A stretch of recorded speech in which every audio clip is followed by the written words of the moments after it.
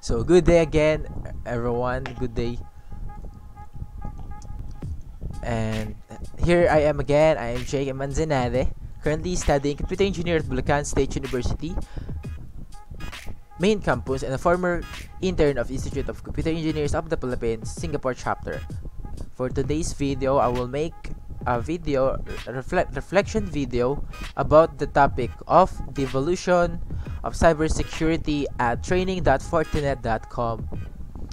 In this topic,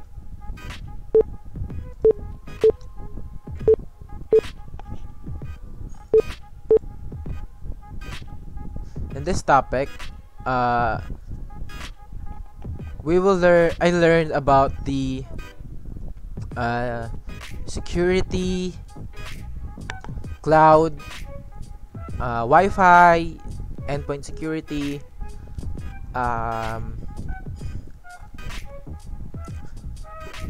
SD wide area network, firewall, threat intelligence services, network access control, sandbox, security information and event management, web application firewall, and then web filter, and security email gateway. So first things first, let's go on the first topic that I've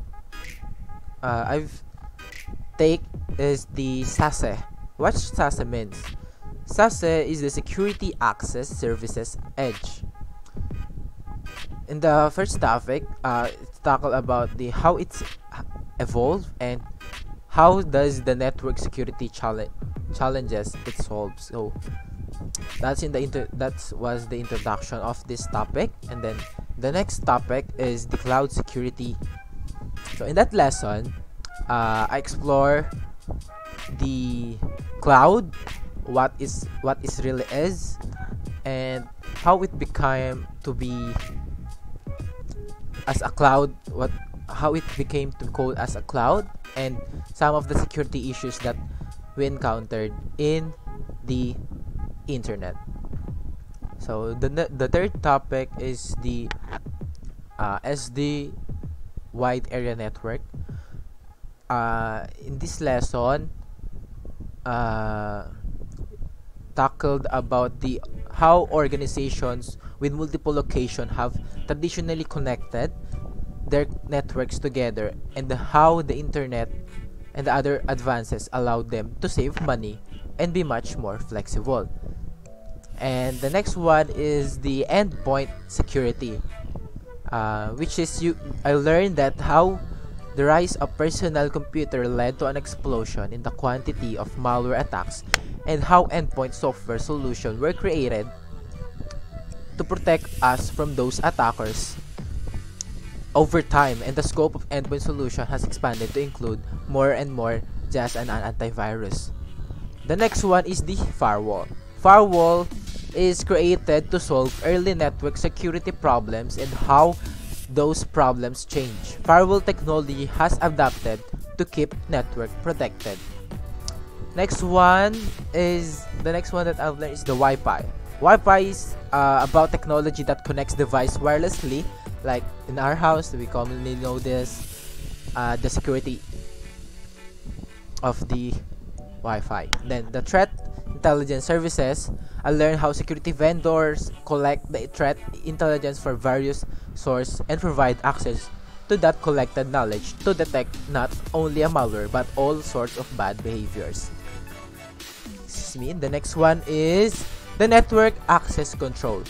Network access control is the technologies that identifies what on your network in order to control which device can connect and which device are blocked.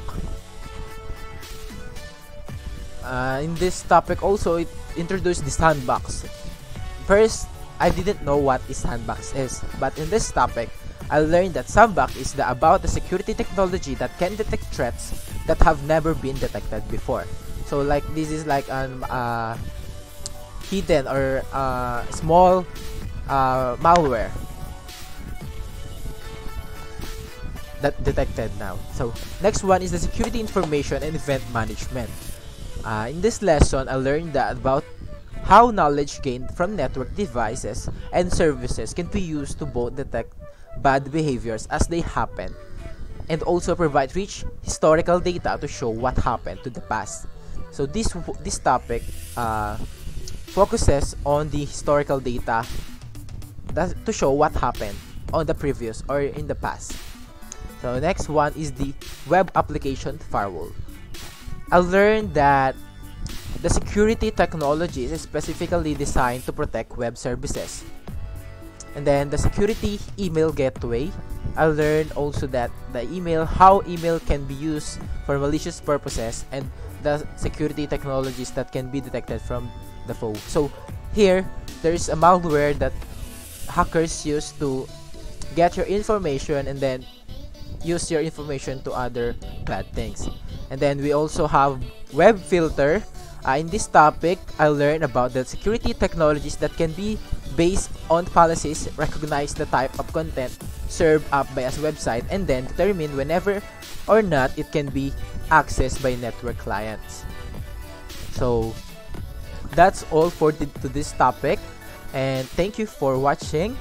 I am Jake Manzanade again. Thank you for watching, and God bless. Oh wait, the question I forgot. The question is, how do I think the importance of this topic as a future computer engineer? This is important to us as a future computer engineer because we all know that a lot of people, or all of the people right now or nowadays, is using the web, right? So there is always a bad actor everywhere. Like, if you like, especially if you were famous, there's a lot of hacker that wants you to hack to get your information and use it to the bad actions.